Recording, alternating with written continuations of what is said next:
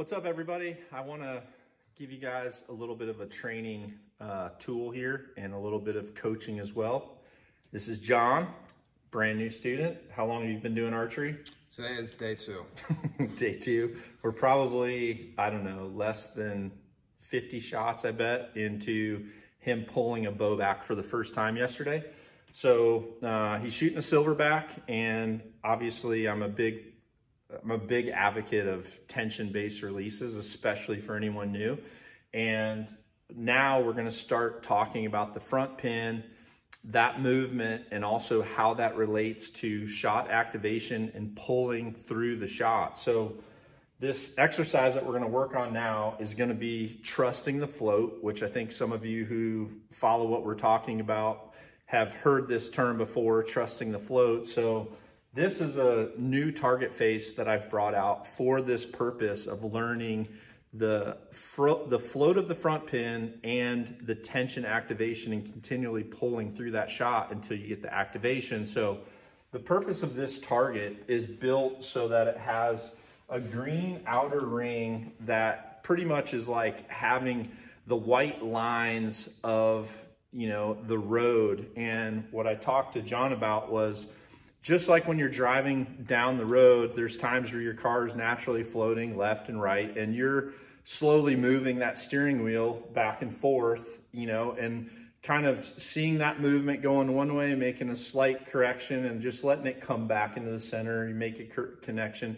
You're never just trying to freeze in one spot. So the purpose of this target is with your green pin, you've got a post coming up with your spot hog sight. So I want you to just trust that float, and anytime your green pin is getting close to the green lines, just, you know, allow it to come back. And one of the things that we talked about already was just not focusing specifically on the pin itself, but focus on the target and look through your pin to the target and let that pin float around.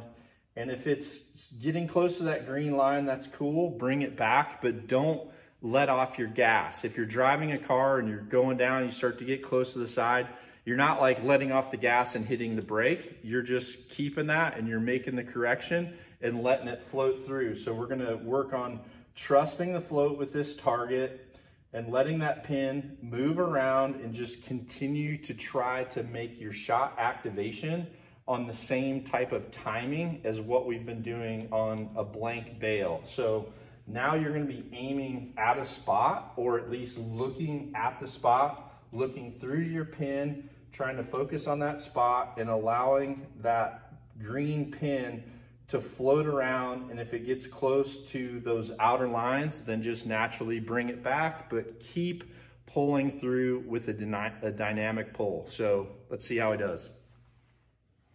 All right, so the key here is gonna be shot timing, aiming at a target, an actual target for the first time. Just gonna trust that float. If the green pin is within the green lines, you're just gonna keep that elbow coming back. Good job with that. Everything looks great, good job. Excellent, dude. Heck yeah. Perfect, perfect. How was your float? Felt good. Awesome. And again, this is probably less than 50 shots with a bow ever. Worked with the silverback. Good job. Perfect, dude. Yes, good job.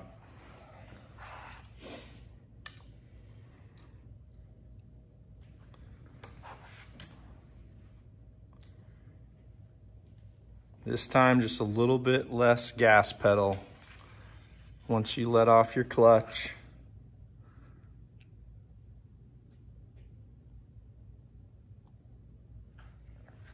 Slow and smooth right back here. There you go.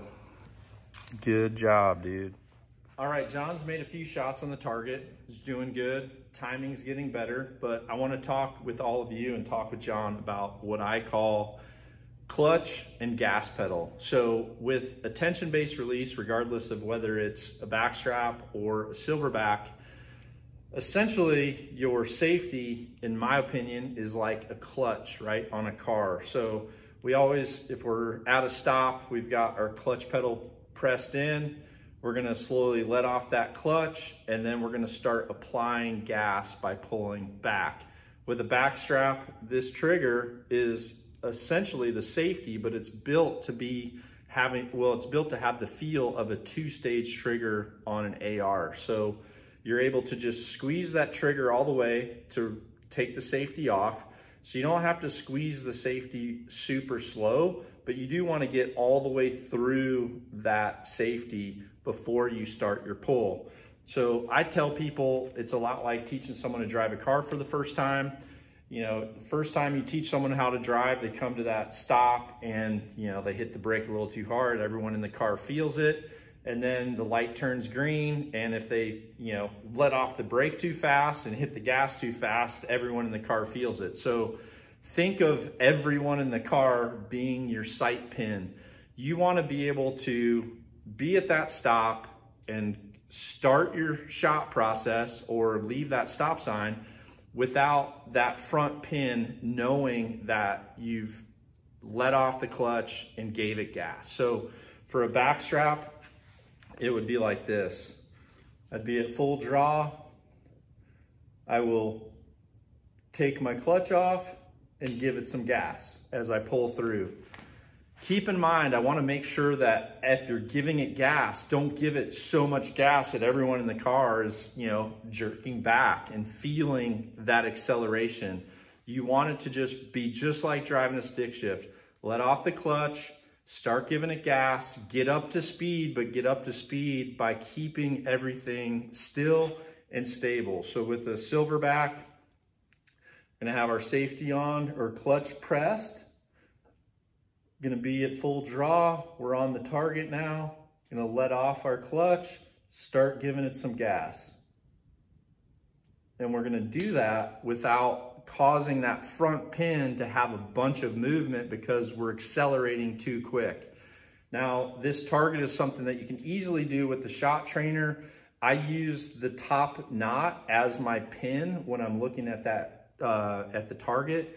If you're using obviously a bow sight, same thing. You're gonna have some movement, trust the movement, look through the pin to the target, allow that pin to have that slight movement, but just keep giving it gas slow so that you get up to speed and activate that shot without causing the front sight to move. So one more time with the back strap. I'm on target, take the clutch off, start to accelerate and pull through. Anchor peep, let off the clutch, slow on the gas. There you go, bro. That's it right there. That is it. Learning to drive. Be able to drive by yourself once you get this permit filled here. All right, bro. Give me one more good one. Good job, anchor, peep, perfect. Let off the clutch, slow and smooth on the gas. That's it. That is it right there.